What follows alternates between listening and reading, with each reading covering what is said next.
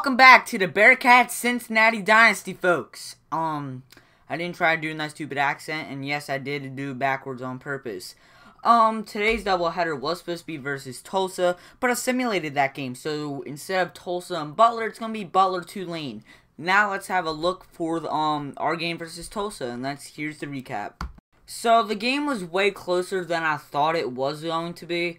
And we still won the game anyway, as we won 69-61 on our home court. Easily player for us was Drexel, as he had 27 points, 4 steals, and 2 assists. And James Small had 17 points, 7 rebounds, and 1 steal off the bench. Kind of impressive. And then Hodges didn't have like a fantastic scoring game, but he almost had a double-double, as he had 14 points and 9 assists and 2 steals. And easily for Tulsa, it was easily carried by Jefferson, as he had 20 points, 13 rebounds, and 2 blocks. We are now 6-3, and we definitely have a winning record, as Tulsa is going to be home versus Marshall next game, as we are going to be at Butler. And for our second time versus a ranked team, we will be wearing alternate jerseys, as Butler is going to be wearing their classic home uniforms. Butler is undefeated, so we're going to be trying them to give them their first L of the season. And hello and welcome here to Henkel Fieldhouse. What a weird name. And here in Indianapolis, as the 6-3 Cincinnati Bearcats are taking on the undefeated 10-0 Butler. Here's the starting lineups, as we have Haywood, Mills, Drexel, Hodges, and Holland at the center. And actually Leon Simmons in real life is actually Gordon Hayward, just for your info. Because it's like translated names, and we are definitely going to be having to capitalize on 3-pointers in tonight's game. And the start right before tip-off, and yeah, we lose. Terrific way to start off the game, and I don't know why the center's out there dribbling, but that's weird. Right at Butler University right there, and geez, that's close to half court. And they're just passing the ball, wasting the clock, as the center hits a fadeaway, and it's a foul on Jason Holland, and this is a not so good way, as Pitts hits it. And another hook shot, and we're already down by 5. This is terrible. But Devin Haywood is in the paint, as he easily scores the layup.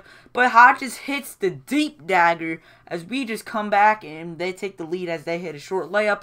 And Hodges just does a crazy post riser, and Drexel hits it, as we're tied 9-9. And Drexel, I don't know how he made that shot. And it's 11-11 now, as Drexel pulls it up from deep, as we are up by 3. And yeah, they hit a fadeaway, but we're still up by 1. And now make it 4, as Drexel hits another deep 3, as Hodges hits it from almost half court. Oh my, and then Mills somehow makes that. Hodges is just making crazy shots, as Butler goes in for the layup right there, as Mills step back 3 right in his face, as Drexel dunks. Jeez, this is the fastest way to get 30-point performance in like a minute. We hit a dagger, and yeah, it's been 1 minute of me commentating, and yeah, it's halftime, as we are up 36-21, as we are 55% from beyond the arc. We pass it off, and we pass it to Hodges, as then we pass it to Mills, and terrible pass, but Mills somehow gets it back, and then we find Mills, then it hits the Crockett, as Haywood takes a 3 and misses the 3, as it's rebounded by Pitts. And then Simmons just dribbles it out, as Drexel tries to attempt to steal. And Haywood is trying to do lockdown defense. Fakes it and feeds it to the power forward, as he misses a layup. The point guard misses a layup, and then the power forward gets the rebound. And then Haywood is in for the layup. Don't leave Hodges open, as he hits a 3. And it's Haywood right now. Could have been a foul, but it wasn't. And then the point guard for Butler gets in the paint. And then Mills hits the layup. Drexel, nice fadeaway in mid-range range. And jeez, what a posterizer by Drexel, as Hodges hits a 3. And yeah, this is when we start taking the lead a little bit further than usual, as Haywood then Drexel hits a deep dagger. We found Haywood, as he hits like the deepest mid-range you can, And yeah, Haywood is just shooting. Hodges is in the paint as he does a sky hook. And the backup point guard, Dumont, hits a three-pointer as he's in for the action as Drexel pulls a dagger. And the win by 20. Hit a three-point buzzer beater in their face by Hodges. As we just easily take advantage of this Butler team. As this is the first loss of the season as we won 84-54. We won by 30 points on their home court. Easily player of the game for us was Hodges as he had 29 points, 4 blocks, 5 rebounds. Then Drexel had 22 points, 5 assists, and 4 rebounds. And then Haywood had 3 blocks, 3 steals, and 18 points. If I had to give a player of the game for Butler, I'll give it to Pitts as he had 15.6 rebounds, but he had 8 turnovers. And Patterson had 15 points, 5 rebounds, and 3 assists. Next game, Butler is starting conference play as they are home versus Illinois Chicago, as we are going to be at Tulane to round off our non-conference play. So basically, my computer was acting up, and the first half of the Cincinnati game was not appearing on my editing program. So the only part that I was able to actually see editing-wise was the second half. So here's the recap on the first half. We are winning 43-20. Drexel is having a career night as he has 26 of our 43 points. And Tulane's top leading scorer was Durham as he had 8 points. And yes, by the title, this is the game where Drexel breaks college basketball history. But you'll find out, and let's get straight into it. So Tulane will be getting the ball at the beginning of the second half as we won the tip-off in the earlier game. And you would really wish that you would be able to see, geez, what a block by Holland right there. But as you can see by the footage, you are really going to wish that you saw the whole entire game as Drexel is just going to be making crazy amount of points. And remember, Hodges in the paint. And Drexel hits it from long range. He already had 26 points going into halftime. And geez, Tulane with the dunk in the paint. As Holland gets a layup right there.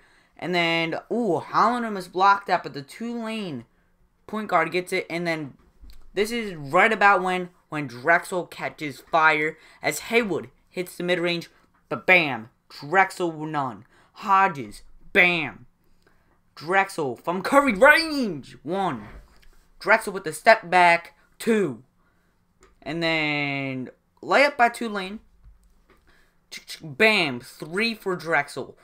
Bam, 4 for Drexel. Bam, 5 for Drexel.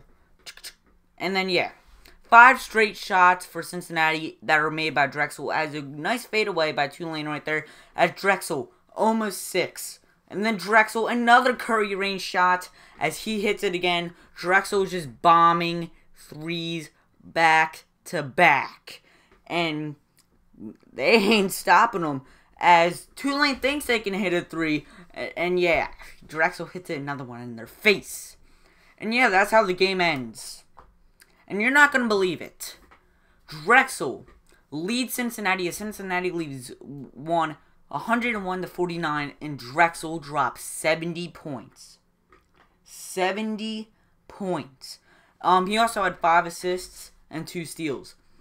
According to Ncaa.com, he would be second all-time in the highest individual scoring performances. Number 1 is Kevin Bradshaw from the United States International versus Loyola Marymount in 1991 as he had 72. Drexel would be number 2 as he was 70. And number 3 is Pistol Pete as he had 69 in 1970 versus Alabama. Give a round of applause to Dre Drexel. But also, besides Dre Drexel, Hodges did have 17 points, 4 rebounds, and 2 blocks. And Holland, even though he only had 5 points, he did get a lot of boards. He has 13 rebounds and 3 blocks. Tulane was carried by Wynn and Durham, as Durham had 6 points, 3 assists, and 6 turnovers, as Wynn had 12 points, 6 rebounds, and 1 block. And then Gallimore just cost him. Even though he had 3 blocks, he had 7 points and 7 turnovers. Cincinnati is now 7-3, and Tulane is now 4-9.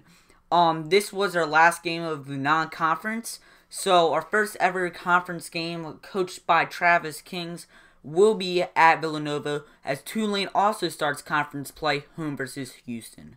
And a quick recruiting update. The second best player in the whole recruiting, Cameron Howard, has officially committed here to Cincinnati. Fantastic. And then Jamal Harper, we are second on, and yeah, and I decided to offer him a scholarship. We did not do a scholarship for Cameron Howard, so we're going to give our first ever scholarship to Jamal Harper, and we're going to conduct a phone interview with the assistant coach of Jamal Harper. So, next episode we will be taking on number 8 Villanova as we kick off conference play. Wait, hold on, yeah, so I just want to simulate, so I saved it. So guys, I hope you enjoyed the video. Like, share, subscribe, and like always, have a good day. Peace out.